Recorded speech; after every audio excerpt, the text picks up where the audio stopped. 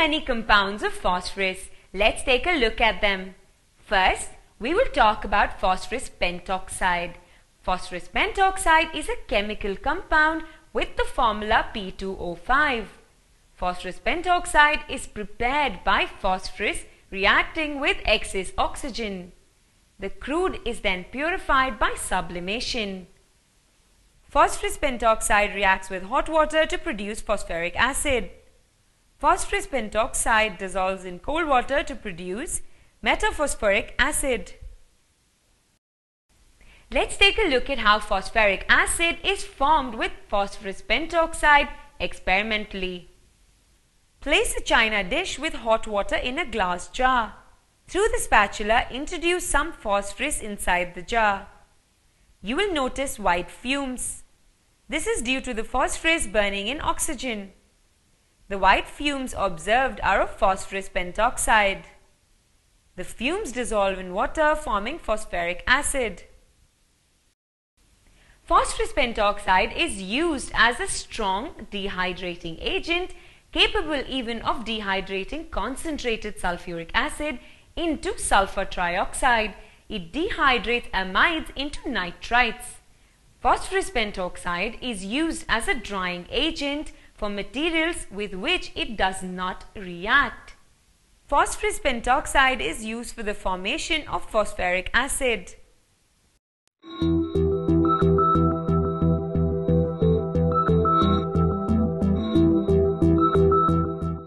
Let us now talk about phosphoric acid. We can even call phosphoric acid as orthophosphoric acid. The formula of phosphoric acid is H3PO4. We know that phosphoric acid is manufactured by dissolving phosphorus pentoxide in hot water. Phosphoric acid is also formed by the action of calcium phosphate on concentrated sulfuric acid, thus forming calcium sulfate. The insoluble calcium sulfate is filtered off and the solution is evaporated at 140 degrees Celsius to get crystals of phosphoric acid. Heating red phosphorus with nitric acid in the ratio of 1:1 forms phosphoric acid. From the structure of phosphoric acid, we can see that it contains 3 replaceable hydrogen atoms. So, it reacts with 3 molecules of sodium hydroxide giving 3 different phosphates, namely sodium dihydrogen phosphate, disodium dihydrogen phosphate and sodium phosphate.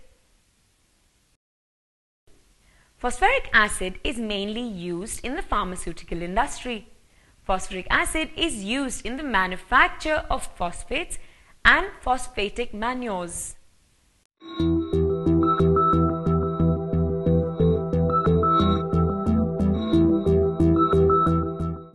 Let's take a look at the superphosphate of lime.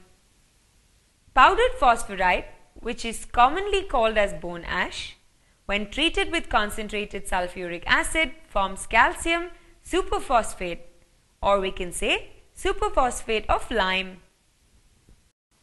Well, calcium superphosphate is used as the phosphatic fertilizer.